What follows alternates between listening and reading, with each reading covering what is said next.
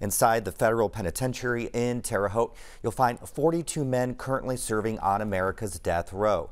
For nearly 2 decades, no federal executions were carried out, but that changed in the final year of the Trump administration when 13 people were killed in a 6-month period. Rush to Kill is a podcast 2 years in the making. WFIU's George Hale and NPR researchers interviewed dozens of people and pored over endless documents to bring you the story behind the resumption of executions, mistakes made along the way, and the future of the federal death penalty. Take a listen. Under the direction of President Donald Trump's Attorney General, the U.S. government started setting execution dates for people on federal death row. After last-minute delays and legal hand-wringing. And then in July 2020, the Prison Bureau started killing people again. The United States government held its first execution in 17 years this morning at the federal penitentiary in Terre Haute, Indiana. And fast. For the second time in 48 hours, the Supreme Court paved the way. With 3 executions during the same week, the administration started executing faster than any in modern history. The 8th, its 9th, the 10th federal execution carried out by the federal government. As states like Texas and Florida canceled executions and shut down death chambers to prevent the spread of COVID-19, the feds cranked theirs up.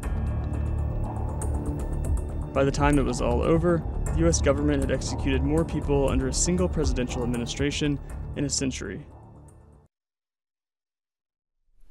We're joined now by podcast host George Hale, who witnessed several of the federal executions reporting for WFIU. George, thanks for being here. I know it's a long time in the making, this podcast. Why do it?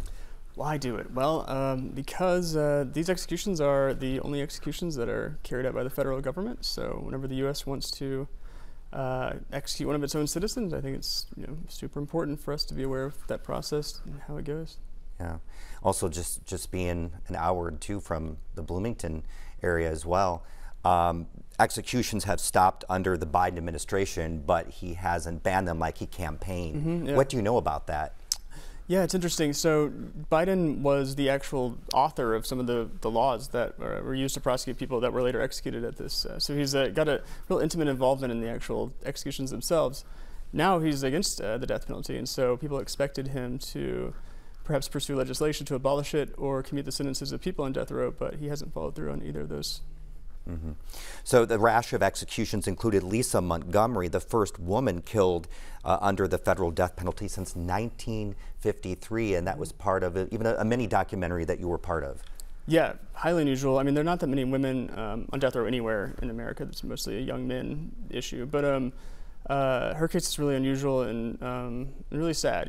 She was severely mentally ill and a victim of domestic violence, and she committed a really serious crime. But there was a lot of hope from her family and other people that they might, just commute her sentence to life just based on her life experiences.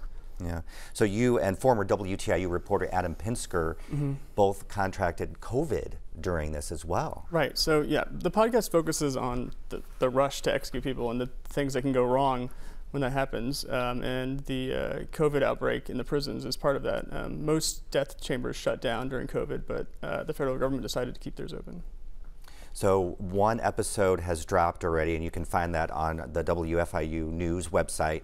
Can you give us a little bit of a rundown of what's coming up next? Oh, sure. Yeah. So it's basically the results of our 2-year-long investigation into the federal death penalty. And so we're going to focus on botched executions, execution drugs, and methods that are prohibited elsewhere, but the federal government uses. Racist prosecutions, mental incompetency, all kinds of basically looking at the federal death penalty from every side. All right, George, thanks so much for your time, and looking forward to this podcast coming up these next few weeks. Thank you. Yeah, thanks.